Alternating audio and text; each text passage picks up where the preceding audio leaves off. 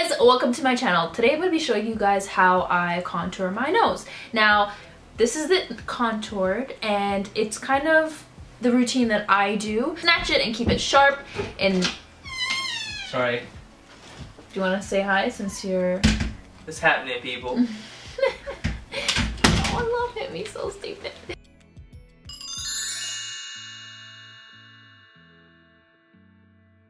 My name is CHINUTAY. I make beauty videos, and if you're new to my page, don't forget to hit the subscribe button and also hit the like button and also hit the little bell thing, the bell notification thing right there, and that gets you get notified basically when I upload videos. The sun is like amongst clouds, so the lighting is going to be in and out. I'm going to glow for like 5 seconds and then I'm just going to look not glowy. So contouring your nose is an art. It's an art. Many different techniques that you use to contour your nose. But today I'm going to show you how I contour my nose. You can use this technique if you'd like to do a more defined contour, or if you'd like a more softer contour, you can also use this technique. The first thing you're going to need is a blending brush. Now this is my favorite blending brush to contour because it's small, but it's big. Like it's the perfect size, and it's a little bit flat and dome shaped, but more on the flatter blending brush. And it's not as long, so the hairs don't frolic everywhere. They're more concentrated. So I like this type of blending brush. This blending brush is the Sephora blending brush in the number 27. I love this one. The way it just shadows my nose just gets right in there. Next, this is a really crucial part, alright? I see a lot of people using a red or a warm undertone concealer or contour eyeshadow. You look horrible when you do that, alright? You need to, especially when you're contouring your nose and the bridge of your nose and this whole entire section, you never want to go in with a warm contour. You never want to use the same contour you use to contour the outsides of your face. Because when you bring the warmth into the center of your nose tends to look like a eggplant emoji. I take something that has a gray undertone, so it adds shadow rather than warmth. Now I like to use an eyeshadow. You can essentially use any eyeshadow. I don't like using a cream base for my nose because my nose area gets a little oily, and with the cream contour it just gets a little shiny throughout the day. But I like to use a gray undertone eyeshadow, and this one is in the shade Corduroy. Now what makes a big difference is how the eyeshadow is. You don't want to take a gray undertone eyeshadow that is too pigmented, alright? That's another thing you want to make sure you avoid doing, because when it's too pigmented your nose will look gray, alright? You want to take an eyeshadow that is kind of like that you really need to build in order to show product. Now the good thing about this one, and I don't know if I think it's only this particular color, because there are other MAC eyeshadows that have a lot more pigment, like Brown Script. They just pick up a lot more product. But for some reason, the Corduroy formula is a lot harder for you to pick up product on your brush, which works in your favor because it adds a buildable shade on your nose. Does that make sense? I'm not really good at explaining things. But yeah, so I like Corduroy. It is quite dark. It may be dark for people medium to light complexion. It will be dark, but you can find a lighter alternative. But essentially you want something that has more gray undertone, not something that's more warm. Let me show you the difference. Although this is a cream, I just want to show you guys the difference between the undertones, right? This is what I use to contour the outside of my face. It's warm, it adds more like of a tan, it just makes your skin look really healthy. This is what I use to contour my nose. It's more gray, it's more dull, and it gives you a more natural shadow. When you add this to the center of your face, it just looks off. It doesn't look right. It doesn't look like a natural shadow. It looks like you've contoured. But you see the difference between the undertone? So you want to go with something of more of a gray undertone. And I've been doing this for years, and I see these Instagram tutorials where they contour their entire face with the same contour color, and they'll go in and they'll go in with the lines, and then they go in with the nose contour with the same, and you just look like your nose looks orange. It doesn't look right. But anyways, I just want to stress that a lot because I find that people are starting to understand that you can't be doing that. Okay, and I'm no expert. This is just based on my own opinion. If you like the red or warm contour on your nose, go for it. If that's what you're going for, you know, go for it. Yeah, so I'm gonna take my brush, and I like to just pack it on the tip area. All right, and I start off with my nose shape. So the kind of nose I have is, it's a medium-sized nose. If I go to the side, there's not much of a bridge. It's just straight, and then it's a little round on the edges. But what I like to do is have the contour run down the sides and then run around the tip of my nose to give me more of like a button nose look. Because I think those look cute when you have like a cute button nose. I particularly like it. There's nothing wrong with my nose, but I think it also brings the look together. Also, what I like to do is, my eyes are quite far apart. I like to have the illusion of closer together eyes.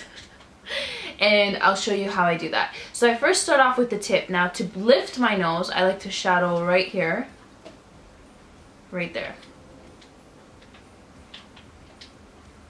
Okay, it automatically lifts my nose. Alright? And it will look a little harsh. I will blend it out. The next thing I like to do is bring the tip of my nose together. I take my brush, and it's more flat on one side and more narrow on the other. I like to pinch it so it's flat completely. I go in and I draw two lines where the bridge of my nostril is. So I draw a line down this way, and then I draw a line down this way. Now I'm not going too far up. I literally draw a line that's like 1 centimeter on each side, matching the bridge of my nose. This brings the tip of my nose smaller. So I pinch the brush, and I don't know if you could see it, but it's brought in my nose, the tip of my nose, a little closer together. So I've lifted my nose and I brought the tip closer together. Now what I like to do is make the tip of my nose more of like a button nose. So I take the same brush, I pinch it, and I run it directly where I want the nose to kind of button up. I don't know, does that make sense, Amir? I don't know. I'm gonna pinch the brush. I have a mirror right here so I can see. But I just draw a straight line right on the tip, right above the tip of my nose. Like that. So I have two lines over there and one going in. And that automatically gives me the illusion of a smaller tip. It's like an instant nose job, really. Perfect, so we're gonna leave that. Now, to make the neck of your nose more narrow, you want to shade the two sides going into the two side lines that we've created. I take the same eyeshadow, apply it just on the tip, very lightly.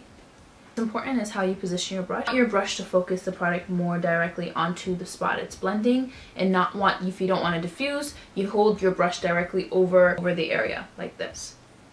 But if you want it to be more diffused out, you hold it onto the side and blend.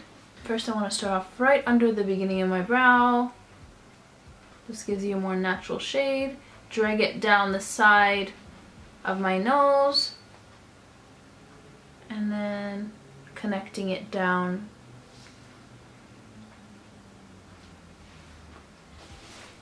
I like to go a little more in. So when you do go in, what you do is you kind of bring your eyes a little closer together. If your eyes are really close together, you want to avoid this. You need to bring it into the bottom of your brows. You need to. It just looks a lot more natural. Okay, and that way you can go in and just blend it all out. So as you can see, one side is already done. It looks more structured, more tapered in, and just more smaller. The other side is just blank. There's nothing there other than this awkward line. I'm just going to go ahead and do the same to the other side.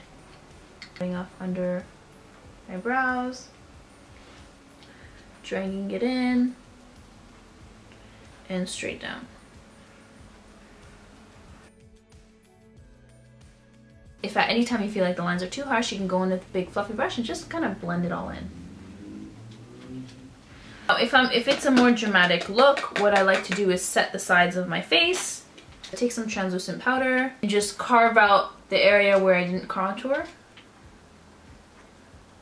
And I tend to have an oily T-zone area. Try to get the it as symmetrical on both sides as possible. Let that set for about 20 seconds and then you can dust off the extra. And it brightens up the sides, connecting it to your under eye area, which just gives the illusion of a more slimmer nose.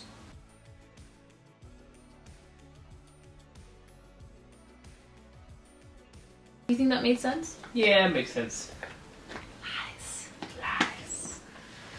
The thing I like to do when I see a lot of people with a heavy hand when they do this is just highlight the tip of my nose. Instagram, just take it a little too far. chill with the highlighter. I'm going to take some of this highlight, and this is the Too Faced highlight in Blinded by the Light. And I'm going to add some to my Cupid's bow and to the tip of my nose. And what this does is accentuate the tip. Now if you like, you can run the same highlighter down the middle of your nose, but I don't like doing that. I just like using it right on the tip. Oh, too much. What I do is just spritz your face with some either dewy finish or matte finish depending on your skin type. Yeah, that's it. That's how I contour my nose. I hope that was easy and I hope you understood that. If you're interested in this makeup look for Eid, it will be coming up, so stay tuned for that. Joining me, and I hope you understood this and I hope it was helpful.